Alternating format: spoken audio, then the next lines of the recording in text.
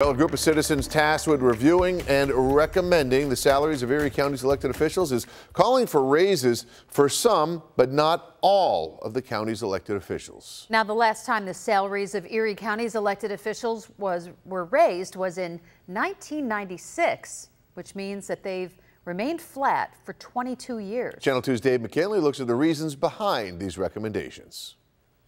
All those in favor? Aye. Those opposed?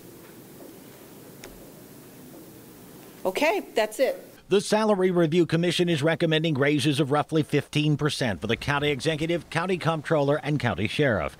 This chart shows what those positions currently pay and what the salary would be if the panel's recommendations are adopted.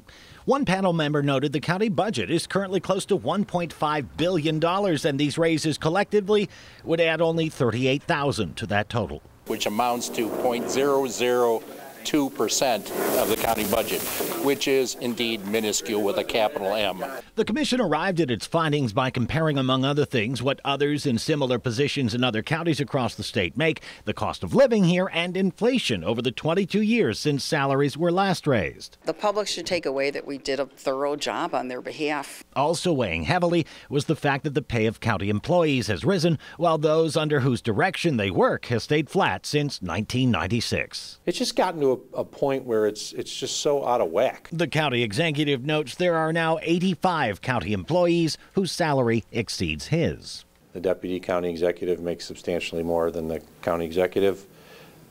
The deputy comptroller makes a lot more than the comptroller.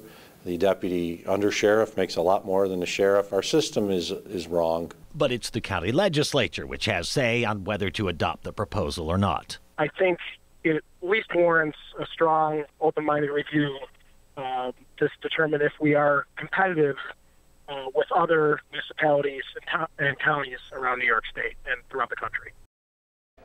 The panel also recommends keeping the salaries of the county clerk and the county legislators right where they are. The legislature now has up to a year to decide whether to act on these recommendations. Besides voting yes or no, lawmakers could also set that report aside and do nothing with it, in which case the salaries will remain as they have for a generation. In the Information Center, Dave McKinley, Channel 2 News.